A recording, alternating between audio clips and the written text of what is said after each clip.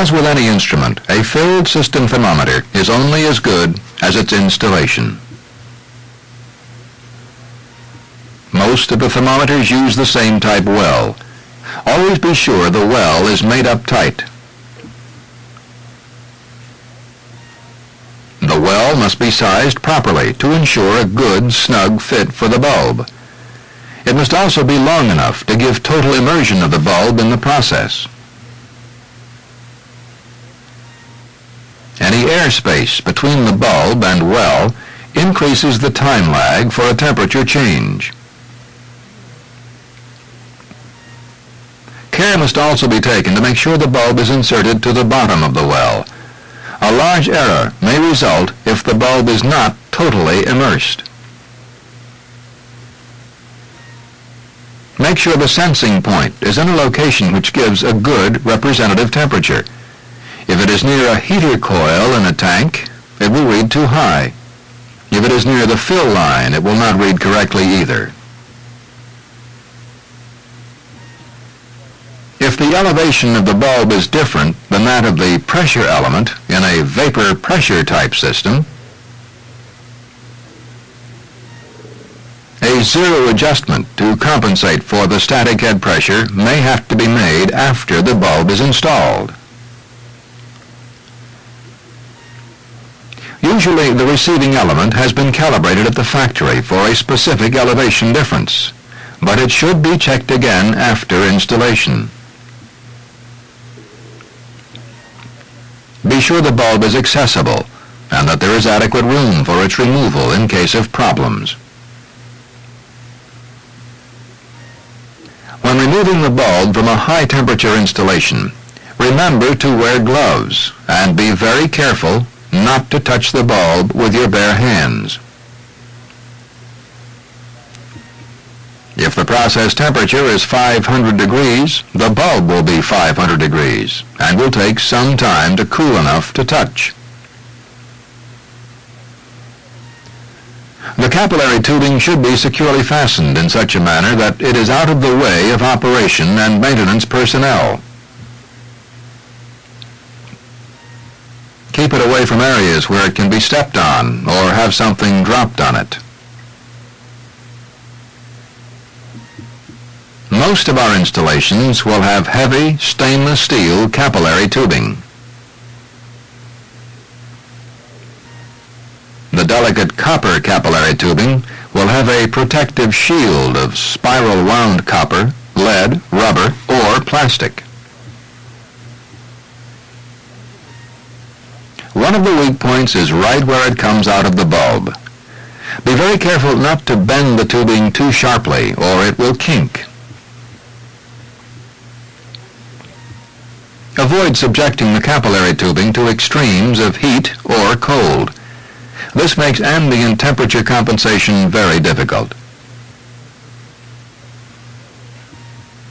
Coil any excess tubing and tie it up behind the receiving instrument, out of the way.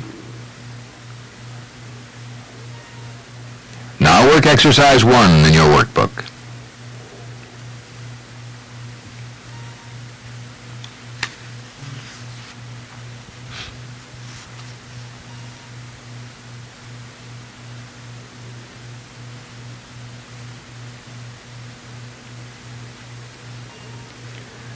Suppose you receive a work request to repair a fill system temperature controller.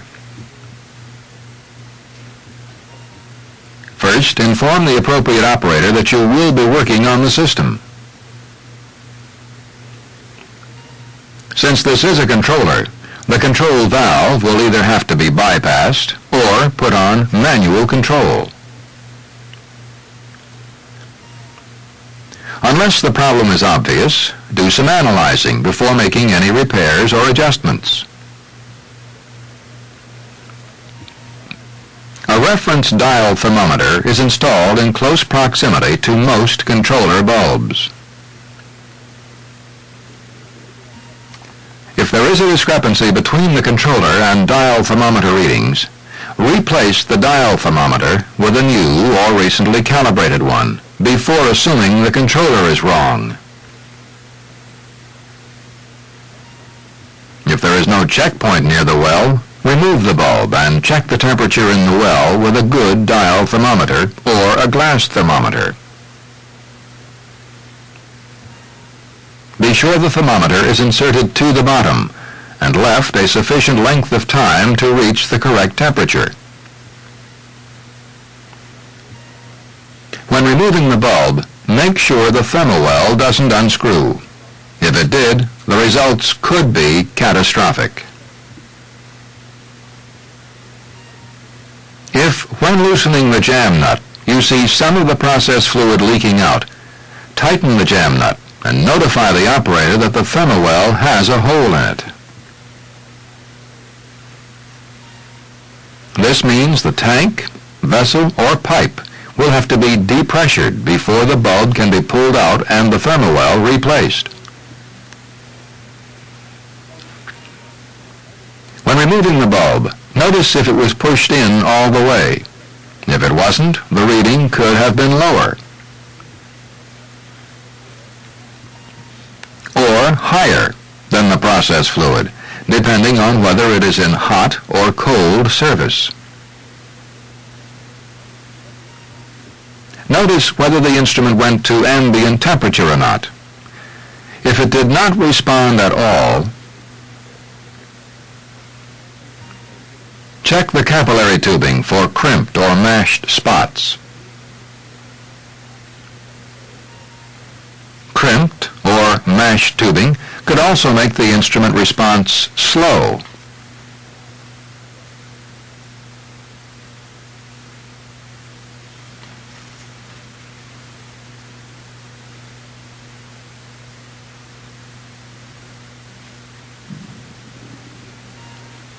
Examine the inside of the controller for loose, bent, or broken linkage.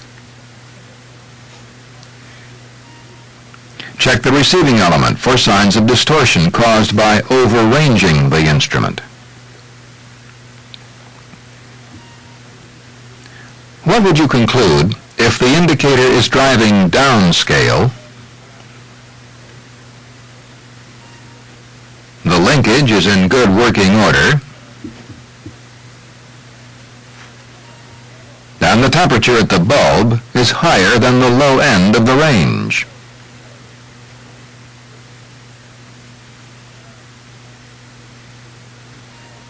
We can assume that we have lost the filling medium and will have to replace the filled system. The replacement of the filled system and subsequent calibration is best done in the shop. The best calibrating method uses 2 oil baths. Set the temperature of one oil bath in the lower third and the other bath in the upper third of the instrument range. Be sure to use a laboratory test thermometer to monitor the bath temperature. The linkage adjustments for span, zero, and linearity are the same as the adjustments you have studied in previous modules. Be sure to give the instrument time to stabilize at the bath temperature before making any adjustments. Refer to the appropriate manufacturer's literature if any problems are encountered in either the replacement or calibration of thermal elements. Now work exercise number 2 for segment 2.15.3.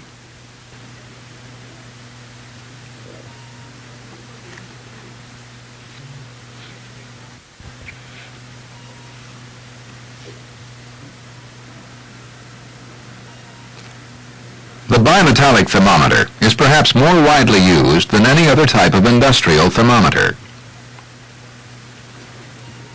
Some have rigid, straight stems,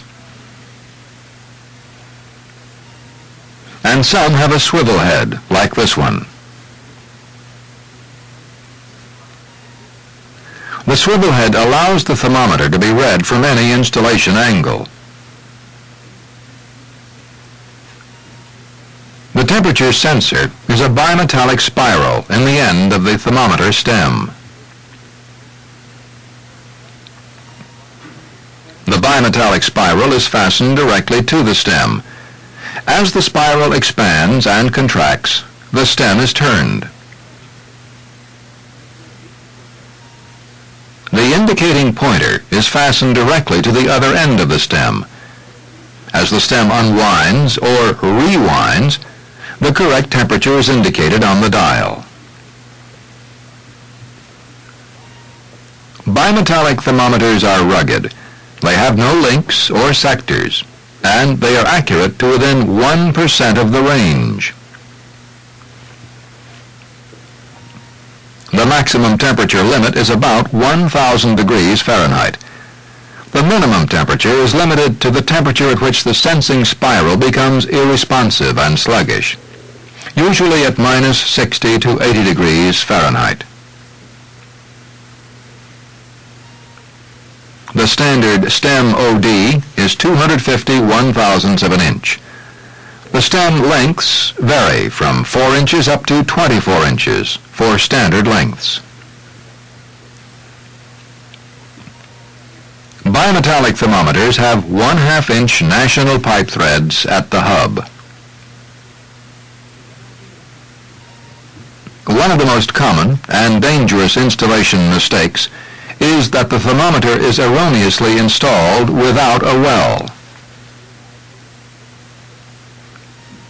If this thermometer be removed from a pressurized system, the process fluid would be released to the atmosphere.